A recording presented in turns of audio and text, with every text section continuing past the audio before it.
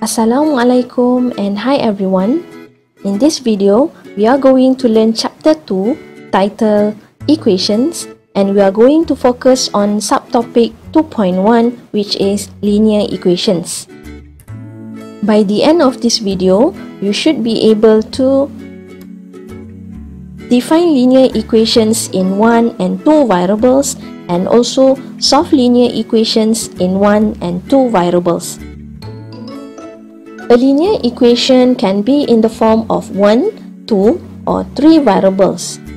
From here, we can see the general form of linear equations corresponding to each variable where a, b, c, and d are real numbers.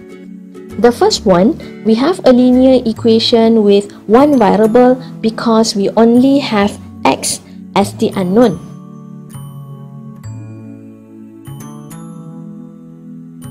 Next, we have a linear equation with two variables because we have x and y as the unknowns.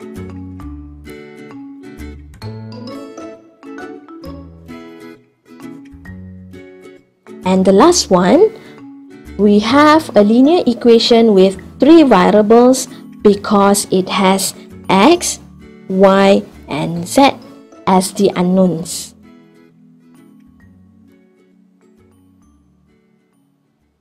Let us try to state the number of variables in the equations below. The first equation, x minus 2y plus 3z equals to 7. We have here x, y, z as the unknowns. Therefore, this equation has three variables. Next, we can see from this equation the only variable that we have is y. Therefore, this equation has one variable. Next, we have 2x plus y minus 5 equals to 10. We can see x and y as the unknowns in this equation. Therefore, this equation has two variables. And the last example, we can see that we have only x in this equation. Therefore, this equation has one single variable. Next, let us try to solve linear equation with one variable. The first example, we have 3x plus 5 equals to negative 4. In order for us to find x, we group all the unknowns on the left-hand side and all the numbers on the right-hand side. So for this example, we will have 3x on the left-hand side and all the numbers will go to the right-hand side. Therefore, we have 3x equals to negative 9. This will give us x as negative 3. Next example, we use the same method. So we group all the unknowns on the left-hand side, all the numbers on the right-hand side. So we have negative 2x equals to negative 15. This will give us x as negative 15 divided by negative 2, therefore x is 15 over 2. For our last example, we are going to solve linear equations in two variables. When solving for two variables, we need to have two equations. In this first example, we are going to solve for x and y by using substitution method. The first step is we are going to label the first equation as equation number 1 and the second equation as equation number 2. Next, from equation number 1, we will rearrange it to get y as the subject, or we can also make x as the subject.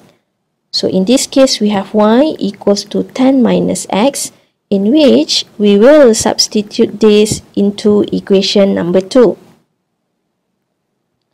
Next, from equation 2, we have x minus y equals to 2.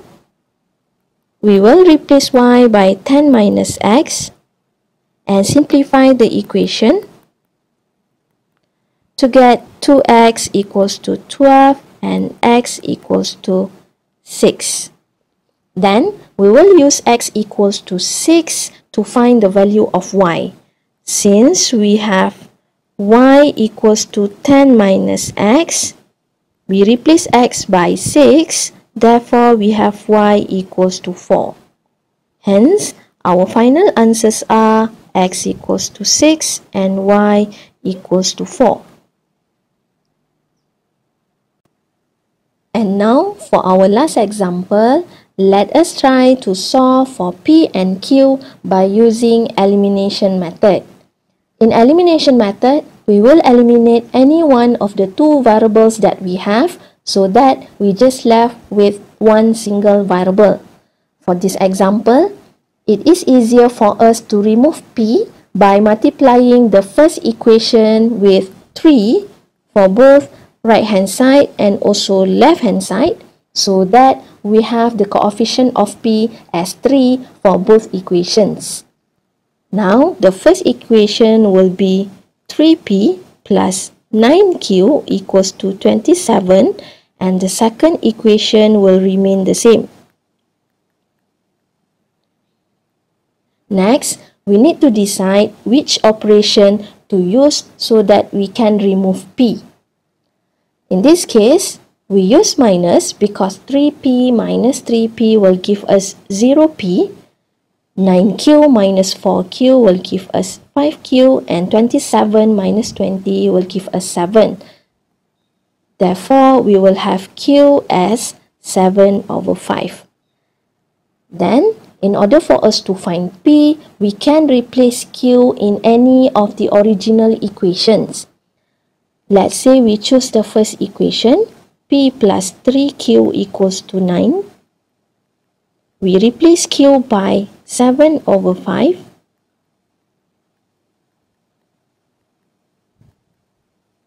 Therefore, we have p equals to 24 over 5. Hence, our final answers are p equals to 24 over 5 and q is 7 over 5.